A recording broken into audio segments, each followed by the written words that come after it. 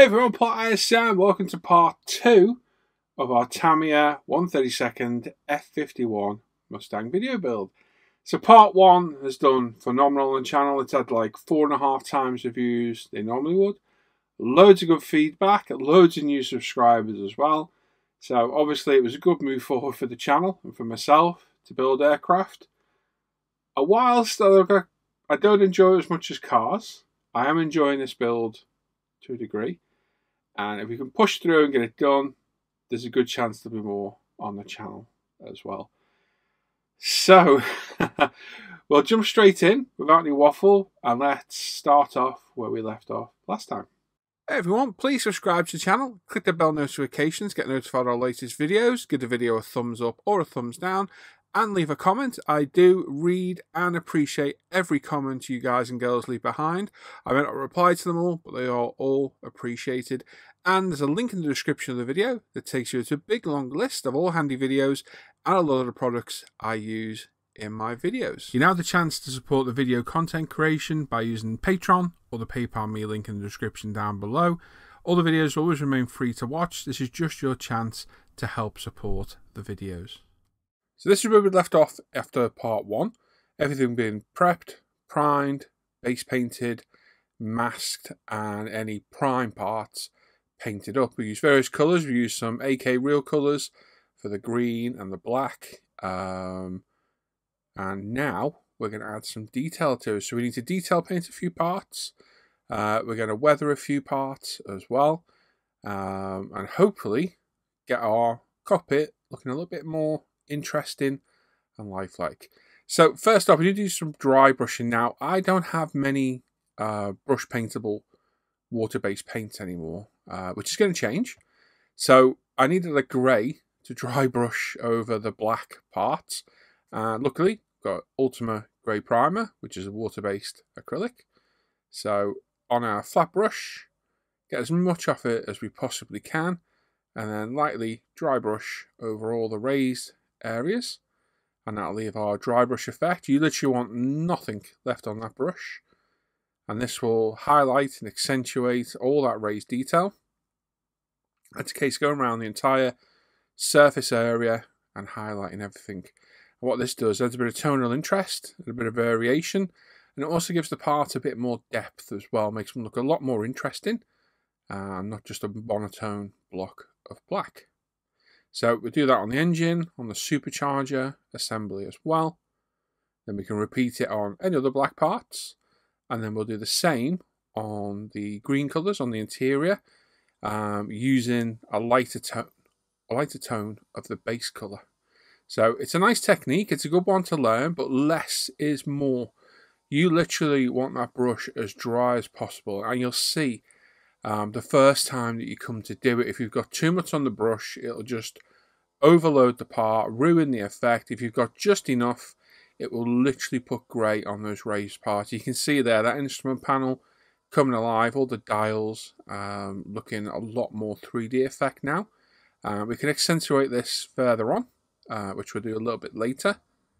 But it's just a case going around, doing everything we can. And as you can see, it just brings a bit of life to what would be boring, black, monotone parts.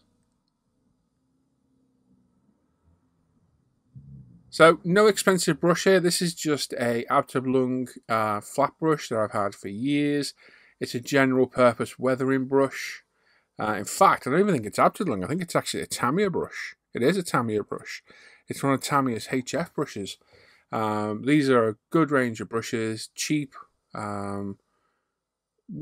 good quality without being compromised by the price, and they do a good job coming in a selection of wide and smaller or thinner flat brush, and then a pointed detail brush as well. So we've got some of the AK real colours, the interior green here. We've got a couple of drops of white in there. I'm just going to mix this together. What we're looking for is a lighter tone of the base colour we've put down in the cockpit. And then we'll use the same effect to dry brush. Now, you've got to be careful with lacquer, because lacquer on lacquer will reactivate it. So really, less is more here. So we really need to make sure that brush is really dry of as much paint as possible. The effect isn't going to be as noticeable as on black parts because the black is a lot more of a starker colour than the green.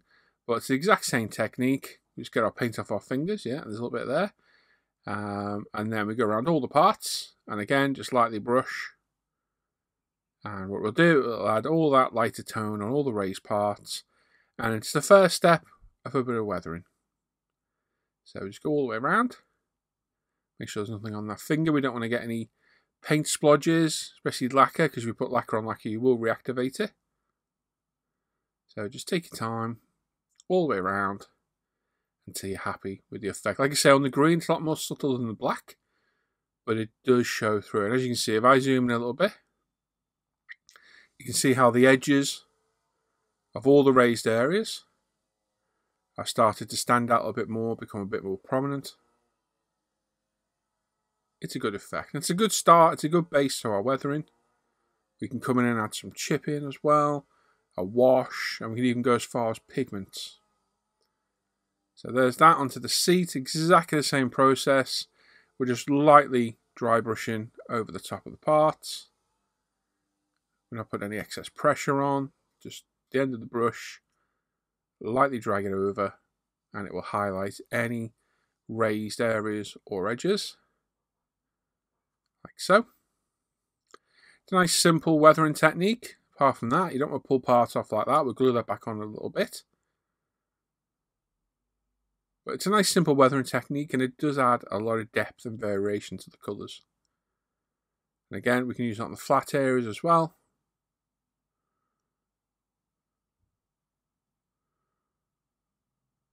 And there we go. Like I say, we're on the first stages of our weathering.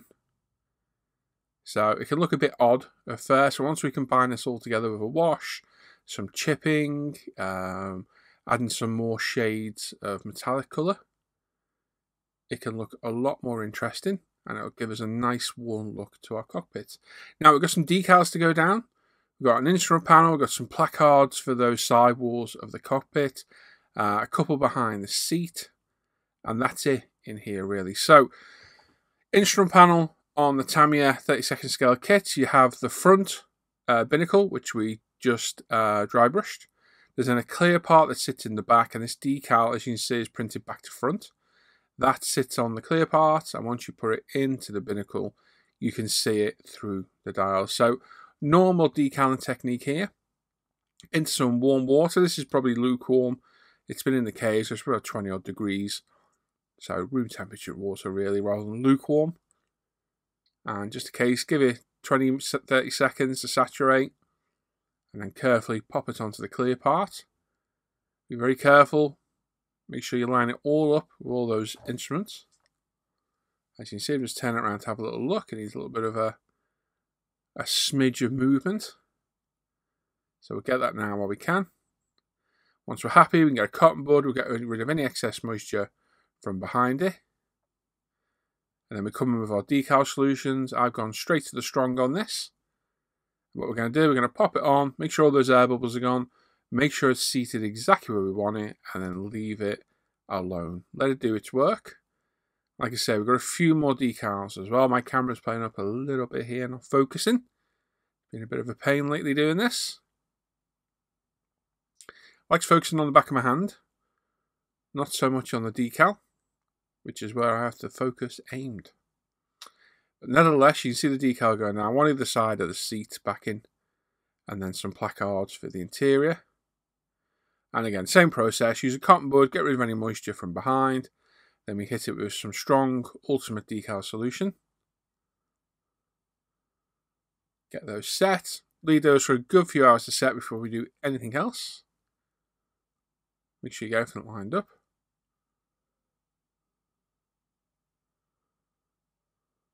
There we go. Now, chipping, we've got some Vallejo Model Silver. We've got a little bit of packing sponge. I've folded it over and put it in one of my crocodile clips. I thought I was zoomed in here, and I'm not. I do apologise. And all we're doing is, same technique as dry brushing. We load the sponge up with silver paint. We use the kitchen paper to the right to take off nearly all of it. And then we just lightly dab this over. And with using a sponge, it'll give a random speckled effect, We want to put this on any high wear areas, so the edge of the seat, the middle of the seat, anywhere where contact will be made that could rub off the paint. So less is more here, it really is, less is more. Now, because we used a lacquer base paint, there we go, we zoomed in now. I'm using a water-based acrylic over the top.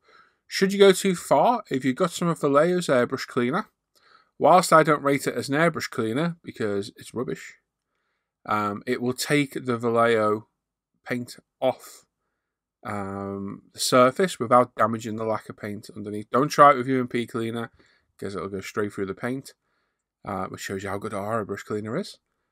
But the Vallejo stuff will take it off, and you can use that to your advantage sometimes if you put a little bit too heavy on, or you're not quite sure how it looks.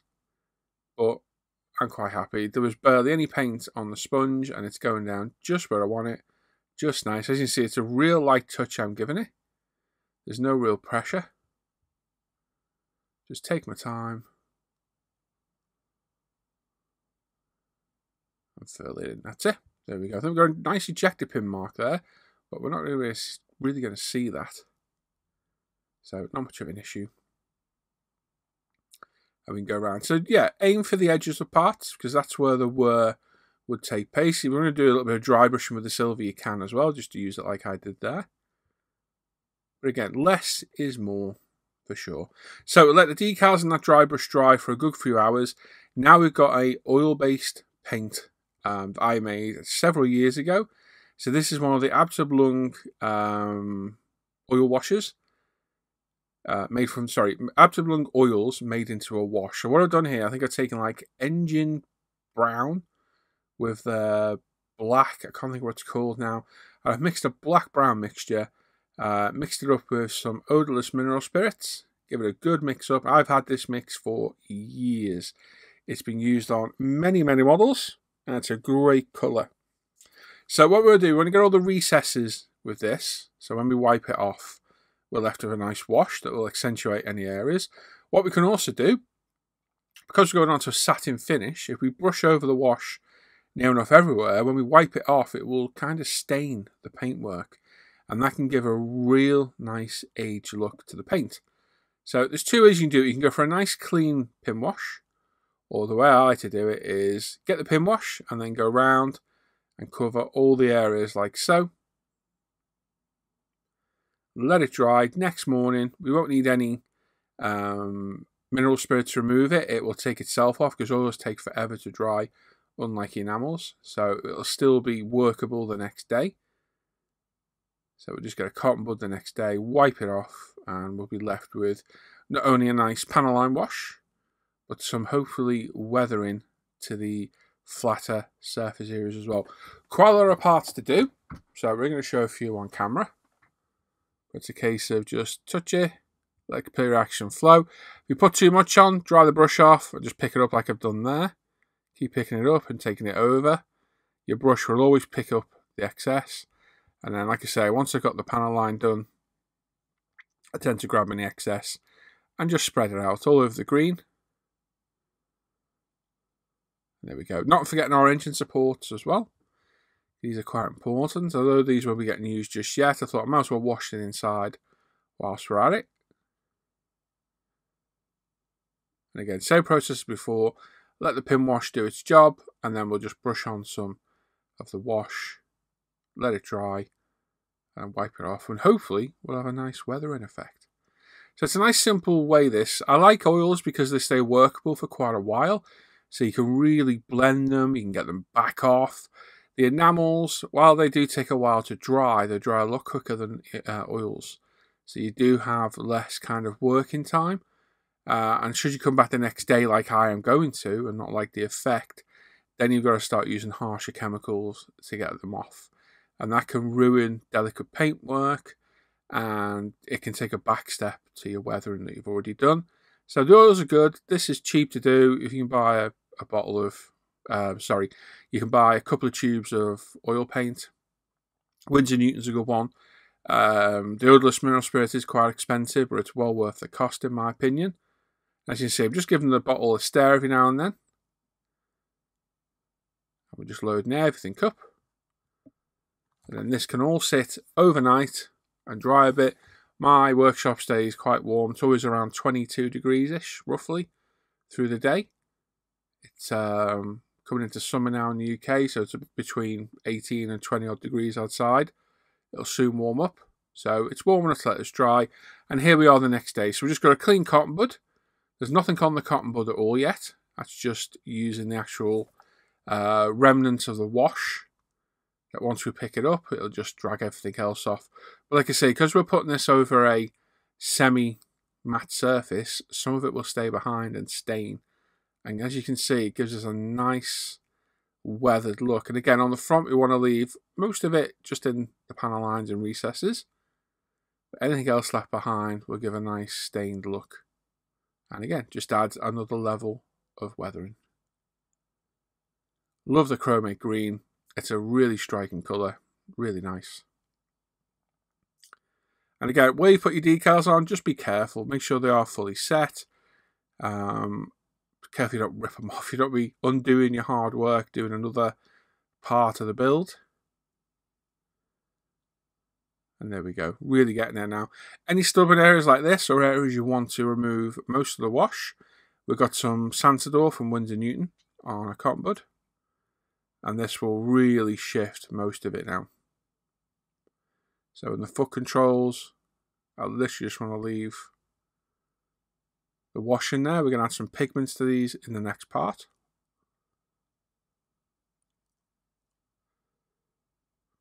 And there we go. Same on the oxygen hose. Just wipe it off. These are a real nice effect. And then our hose work as well. It's exactly the same. They've all been washed exactly the same.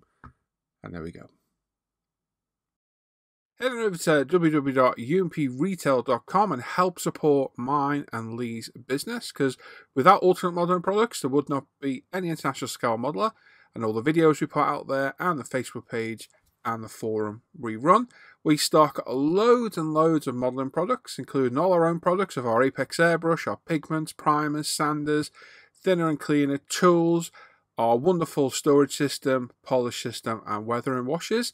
We also sell modelling tools, paints, model kits, glue, solutions, fillers, weathering products, aftermarket, and of course, international scale modeler merchandise and gift cards. And all orders made before 12 midday get next day delivery in the UK, and international orders are shipped within 48 hours. Right then, seat belts. So these belts, 132 scale HGW belts, are basically like car seat belts that you do harnesses, but 10 times more annoying because they're a lot smaller and a lot more fiddly. Again, I don't follow the instructions to the T. They can be very tedious and frustrating to build for the sheer size of them. So we're breaking out the Tamiya Optivisor to make sure to some degree we can see what we're doing. Highly rate this Optivisor. It's not cheap, but it is superb quality. Typical Tamiya tool quality. Very clear optical lenses. Really, really good. So well worth the money for finding. I was looking and found these cheap on eBay. I think I got these for £40, half price. So very happy. So we've got our photo etch shears from Zuron. Removing our first part. And it is basically the similar kind of assembly as the car belts. So we've got the main harness itself. And then buckles, connections, and the side belts. So that's it really. Treated pretty much the same. These are made of paper. These are the double printed ones that are printed both sides. So it's a case of pulling it through, getting it to the point where you want it, get it all nicely lined up, and then pulling the other section through.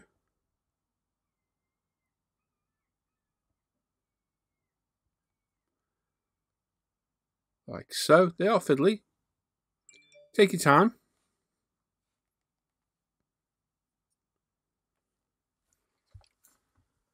And there we go. Once you're happy, make sure you got it in the right position. If you want, you can always move it, but just be aware that these are not ribbon. These will break quite easily if you're too rough. So just take your time. And again, same for the other side. Get it lined up, pull it through.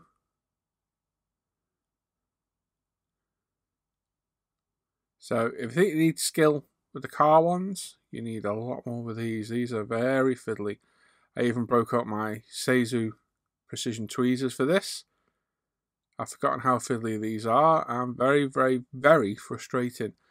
But they look good at the end, so they are kind of worth the hassle. Stick with it. They are worth using for sure. So once we've got it lined up, make sure they're roughly lined up the same height. If they're not, you can move things around. Just get them so you're happy. So there we go. There's the main part of it done.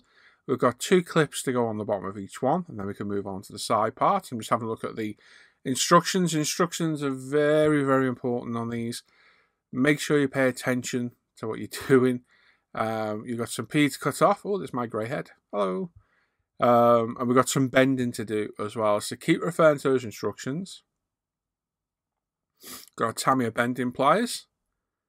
Just put a 90-degree bend on this part, which is about to ping off on the bench. Now I have to completely clear the bench to find it. So what I've done is I've flipped my mat round now, so if we drop things we can see them easier. A little bit of CA glue on the side. We'll pop the connector, well the buckle, sorry we'll call it, through, fold it over, a dab of CA glue, fold it over, touch it, job done. Fiddly, but they are worth the time. And we can repeat that for the other side as well. Once we're happy, we can grab our seat and line things up. Now, we do get the buckle for the back. You're never going to see it. So in my opinion, what's the point in wasting your time doing it? If you want to do it, by all means. But for me, it's a waste of time. We line it up where it's going to go. So there we go, like so. Make sure it's positioned roughly where we want it. Hold on to the back, let the front lift up.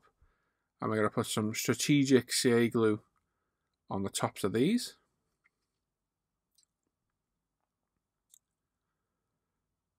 And then pull them back down and glue them in place. We'll get it. We'll be like 8th time lucky. There's 2. There's 3. Oh, 3rd time lucky. 3rd time's a charm. And the same for the other side. Pop it on. A little bit of glue at the top. And there we go. We get it all lined up roughly where we want it. Now, some of these seats on the F-51, P-51 would have had the lifeboat raft thingy behind them. I'm not going to lie, I kind of forgot to do mine, but speaking to a few people, they wouldn't have all had them. Especially if they were flying over mainly land, which I think in Korea that's what they were doing. I may be wrong, someone's probably in the chat going, no, they did this and that. But we'll face facts, man hasn't got it because I put all the belts on and then I thought, oh crap, I hadn't painted this. It was in the little box of all the little screws and what have you, and it just totally slipped my mind. So yes, if it's supposed to be in there, mine's a special edition and it didn't come with it. So we'll stick the back on eventually. There we go, give it with the tweezers, give it a good push with the old thumb. And there we go. It doesn't matter if it's not 100% straight, because it's only from the front that it matters. Now we've got the side part of the belt as well. Again, even fiddlier, little tiny bits to pop through, then line up and build. So yeah, these are quite frustrating to build. I've built a few of these over the years, but having done 24th and 12th scale and 16th scale cars for the last 3 years, I'd forgotten just how fiddly these were. So all we're doing is following instructions, building it up to the best of our ability, lining everything up. Tweezers come in very handy. You need steady hands and very good hand-eye coordination, which thankfully I do have.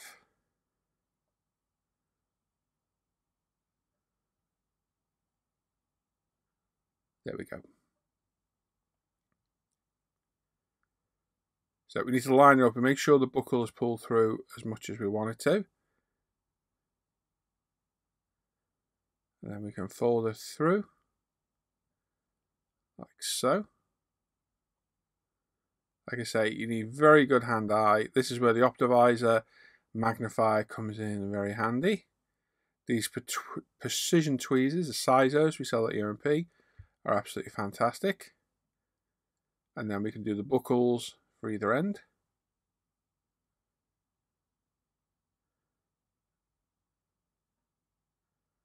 Again, if you get them cut properly with the Xuron cutters, there's nothing to file. It's all nice and smooth. So again, refer to instructions, make sure you get everything orientated the right way. Pop it in and through. Drop it. There was a lot of dropping, a lot of swearing, and a lot of feeling like I really don't want to do these seat belts, but stubbornness and persistence paid off, because we do get them finished. So get it slid through, a little tiny dab of Seagull on the back. Less is more, really is. You don't want to splurge out and stick to your fingers or completely ruin everything. And as you see, I just wiped off a little bit of excess. Then get our tweezers and fold her over and stick. Now we'll repeat this for the other side, although there is a slight difference on the connector on one side, so pay attention to your instructions. Exactly the same, just with one different kind of harness connector on one end and a pad to go underneath. So here we go, we hold that, that's done, repeat for the other side, and then we can glue them in place. So again, we pop it on the side. Someone's playing the drums. No idea what's going on out there. Yeah, we get it all lined up, get it orientated where we want it. Like so, there we go. Bit of a test fit. And then we can pull it up, grab some CA glue.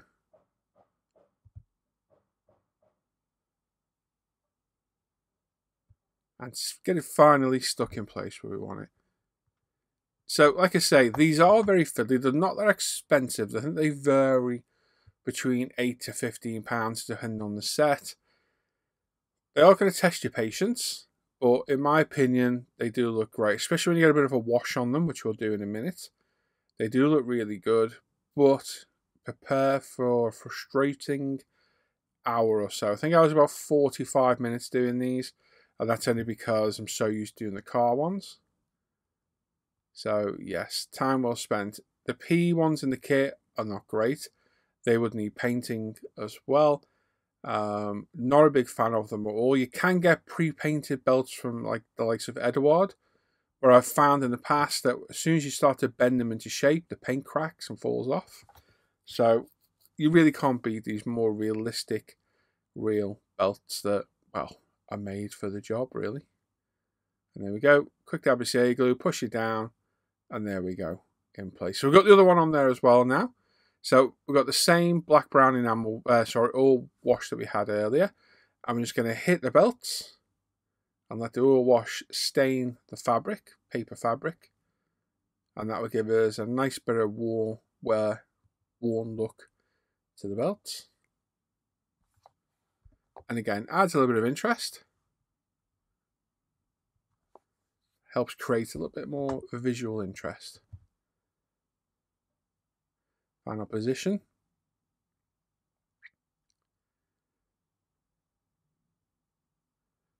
There we go. So as you notice, we glued the top of them, but we didn't glue the bottom so we can move those round.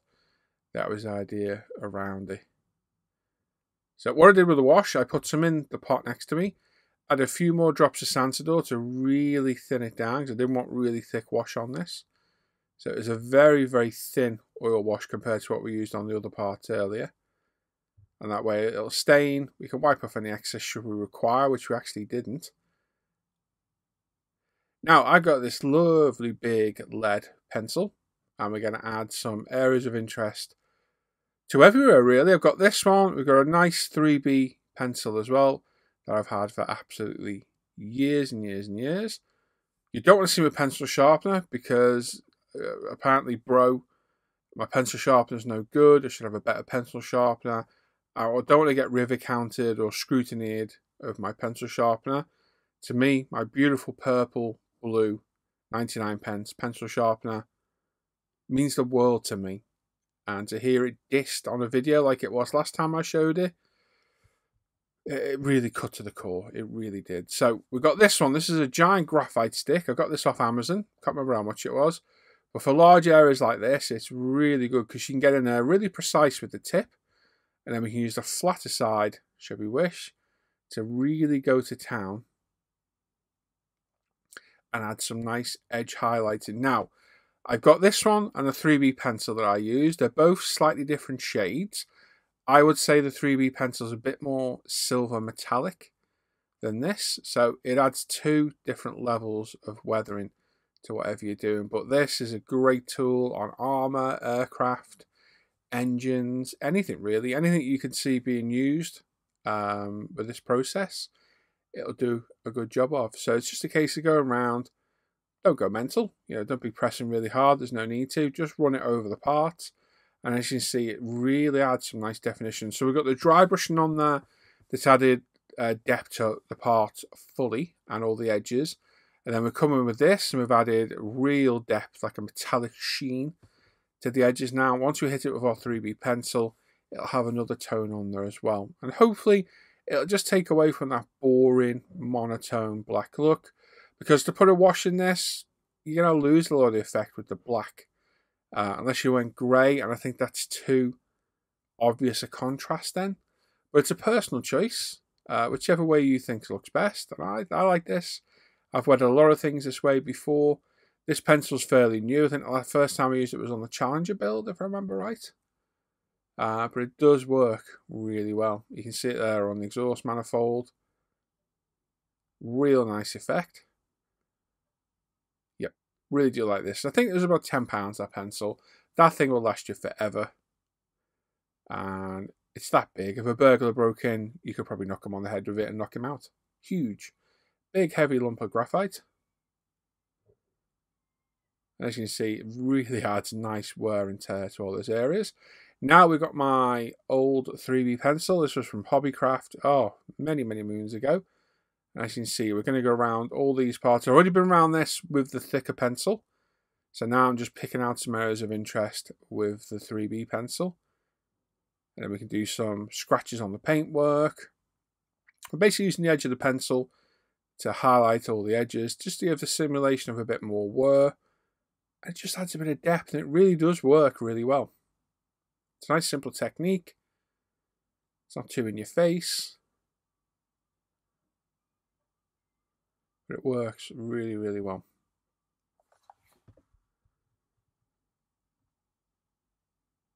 So again, you can use the point. We've not got it really sharp. It's kind of rounded off, but we can use the point to add some scratches like so. And there we go. Look at the depth we've got there now with the wash, with the pencil edging. It just adds a bit more interest to it. I mean, I'm no expert. This isn't, there's so many ways you can weather a cockpit. But this is how I've done nearly all my aircraft over the years. As long as it gets some depth and tonal variation, I'm happy. So I'm chatting away. I think this was Sunday morning. We were live. I'm just chatting away on our live show as well. I do kind of get distracted from time to time.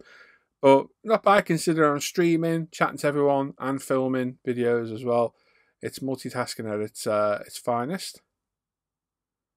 But you can see that it does bring the part alive. Does add a bit more visual interest, and it's up to you how far you go. You could really go to town on it, but I'm just rubbing lightly over areas. We are revisiting some of them occasionally.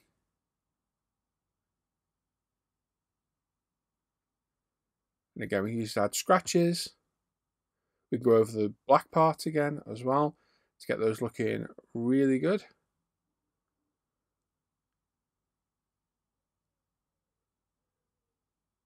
Sky's the limit. Your choice. It's your vision, your model. Only you can judge how much weathering you need to do to it. But I just thought I'd show this entire panel from start to finish. Just how much I've done. Then we can put that to one side and work on everything else. There's lots of parts to do, so I'm not going to show them all. But another important one is the seat. The seat is a high wear area.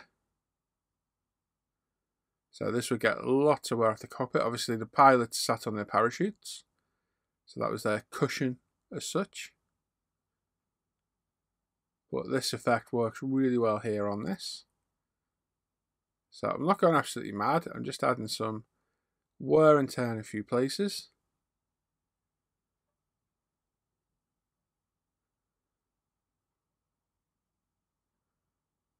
And there we go. Now, like I say, we can have scratches.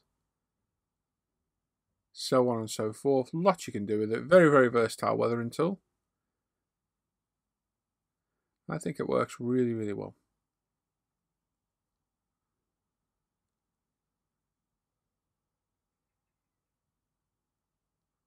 So we've got our instrument panel again, and I'm just going to lightly run this over with the pencil as well to highlight some of the dials a little bit more.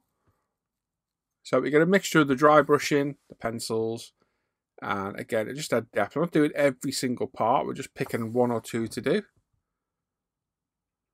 Same for some of the instruments and the controls. Works especially well on black, as you can see.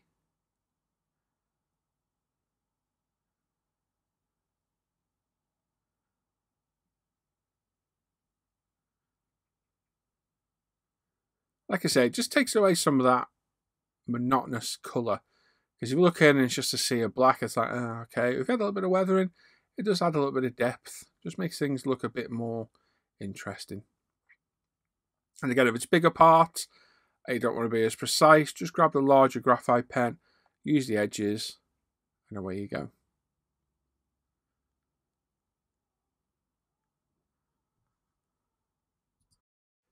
Right then, let's start getting some parts assembled. So we've got some of our Loctite Perfect Pen glue on one of our paint pots.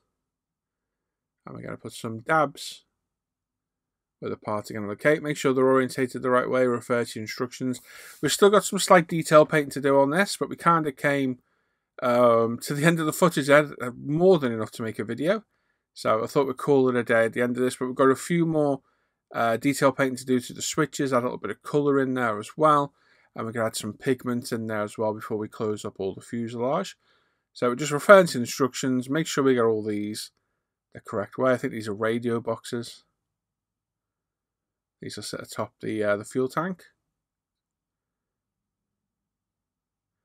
And again, they tend to only go in one way. The locator points are pretty specific. So a couple of dabs of CA glue, hold on for a second or two. Let the super glue do its work. If you're unsure, like I say, refer to those instructions. Just keep an eye on them. Make sure you go in between the different variants, the A, B, and C, because there are different ones for two of the variants. I think the A and B are the same, the C is different. So make sure you're following the right instructions, you got the right part, you put them in the right place. And there we go. As you can see, between the cockpit green, the black, and the silver, with them being weathered up, we've got a nice contrast there. Interesting looking parts. Right, so we'll pop the seat backs together, like so. Again, following our instructions, and then we're going to test fit the seat to see how that fits. Like I say, you can't see the back of that belt, so yeah, no real point doing the buckle. I mean, by all means, if you want to do it, do it. But I think you're wasting your time a little bit. So, very nice positive locating point for the seat. Pop that in together, push it home, hold it for a second, and there we go. Adjust your seatbelt again should you need to. And then we're going to add a slight wood effect to the floorboards. Now these were plywood painted black, and obviously with the pilot's feet moving around inside, they would wear through the black paint. So as a first stage, we're going to use a light wood colour from AK, and we're going to dry brush that in a back and forward motion, well, back motion really. So it'd be heavier at the front and less at the back where feet have been scraping on the foot controls. And again, same process as dry brushing. Load the brush up, get everything off that you can. And dry brush away. And then what we'll do is we'll come in with a darker tone of wood, exactly the same, and blend the two together. And then we can come back in the next part and add some pigments to add some nice wear and tear to the floor.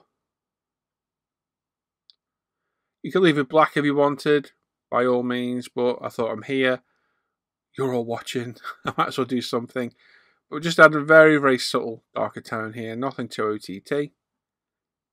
Like I say, we'll chuck some pigments on there next time, and add a little bit more depth to it as well. A few other bits and bobs to screw in place. screw in place to glue in place. So again, reference your instructions. Make sure you're getting everything lined up properly. If you get any excess CA glue, get it off straight away, and you'll be quite lucky most of the time, not causing any damage. Like I say, less is more on the CA glue. You really don't need a lot. Pop it in. There we go. Make sure you've got none on your fingers. And then there's a brace at the back as well. Just need to glue it in place. A couple of dabs of CA glue at the bottom. There's a couple of locator points at the back. Clips itself in place very well. So we've got two little bits at the bottom CA glued, and we'll put a little bit just behind that support brace there. Like so.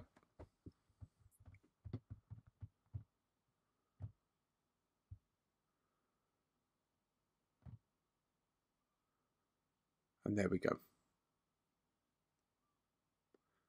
Instrument panel.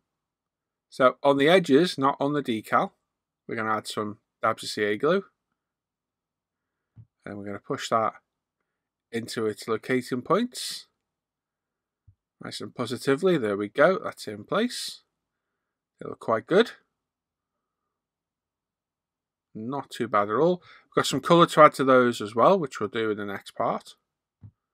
Like I say, when I came to the end of this part, I didn't think I was going to be ending it quite here. But when I put the footage on the Mac to edit, I was like, oh, okay, we've got loads. So it kind of ends abruptly, this. But as you see, we glued the instrument cluster on the foot controls. And then we're going to put the sidewall detail in. And that is us for today. So it does end a little bit abruptly, just because I thought we'd be going a little bit longer. But for the most part, as you can see, the panel's looking good, weathered up now as well. For the most part, this is done. We've got, like I say, some detailed parts to do. And this is a very quick sneak peek of the cockpit. And that's all you're going to see for now. So there we go. Quite an abrupt ending there. Literally wasn't intending to end that video there. It was literally a break in recording while I did some work on the Ferrari. And I thought, to secure the footage, I always upload it to the iMac to make sure. And I had like 5 hours of footage, and I thought, you know, that's probably enough, because I knew I had a lot to go through.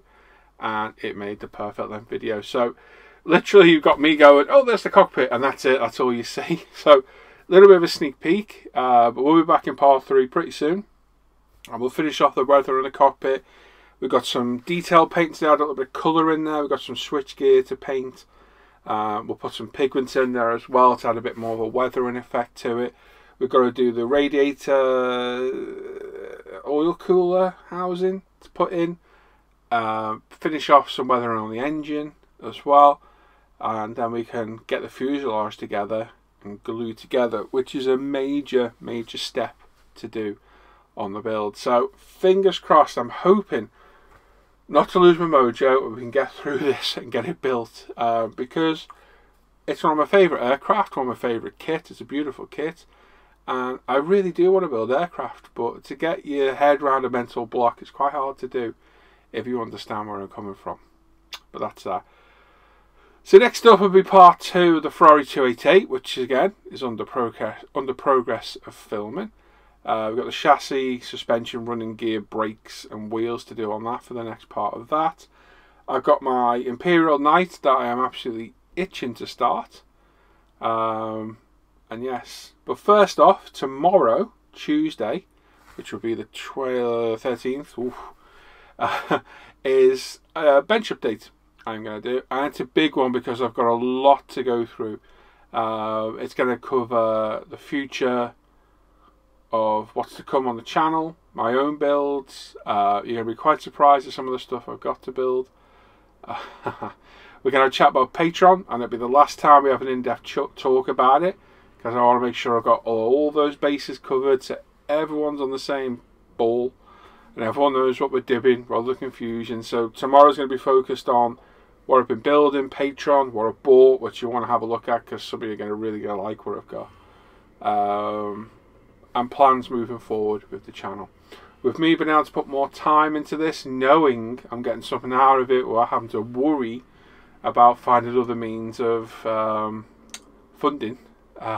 It means I can put more effort into the videos, knowing, well, it's going to good use, basically. I always enjoyed making these videos. This definitely takes a strain off things. But anyway, I'm waffling. We'll talk about this tomorrow in the bench update, so make sure you stick around.